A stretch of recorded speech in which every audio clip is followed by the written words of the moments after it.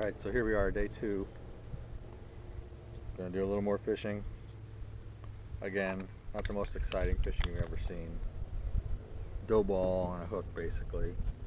But, you know, I'm up here. I might as well fish while I'm here.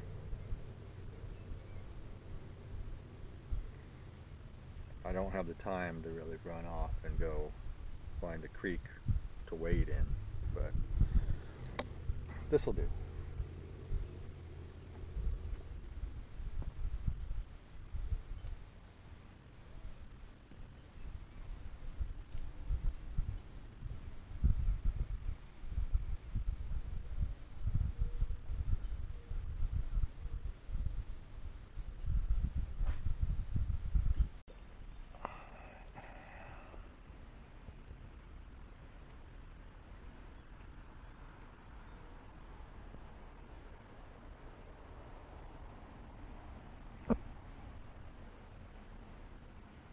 So, you guys may notice that when I'm fighting these things, I'm like reeling like a maniac and just trying to get them in here as fast as possible.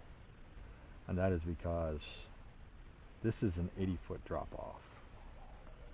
And this is a big rock shelf right here that it's undercut and it goes back underneath here.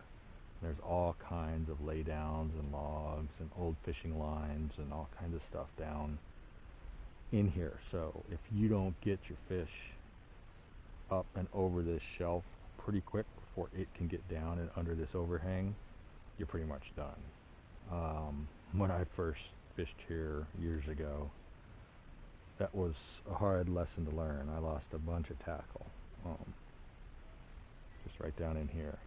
So, and I've let fish get close in there before and still caught them, but they ended up, well, I think there's a fish now. Yep. But they ended up being tangled up in another line. So then I ended up, see,